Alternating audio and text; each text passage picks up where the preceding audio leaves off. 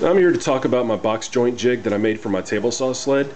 I should have made this the first day I made the sled because it was pathetically easy. Most box joint jigs, strictly for the table saw that don't attach to anything else, have a base, runner, a back face to hold the front face steady that registers the board to this pin.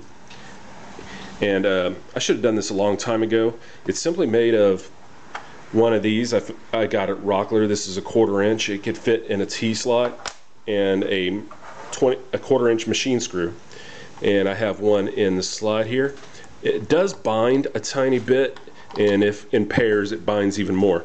So what I found myself doing was I put 2 of these in the slot, and then I screwed the plywood straight to the T piece inside the T slot instead of sliding it all in one place because it binded so much.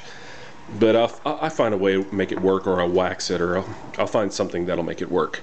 I registered the reference pin from the dado set using brass setup bars, 1/4 inch, 1/4 inch to 1/4 inch.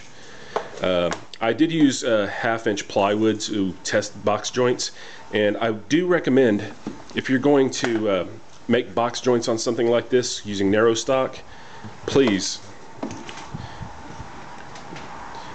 clamp it to the back face to steady it. Narrow stock, even if it's going through the blade, does wobble a tiny bit, and it's going to mess up your cut. So I clamped everything down, and when it was all said and done, this is the end result. 1/2 inch plywood using 1/4 inch finger joints.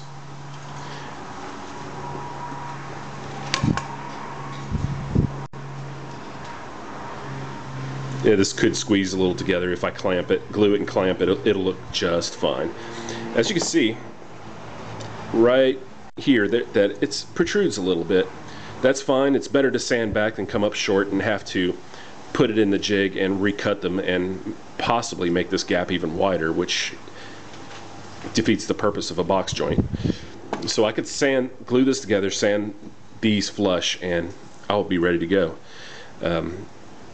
If you have any questions about how I made this or about anything else, let me know. I'll try to get back to you as soon as I can.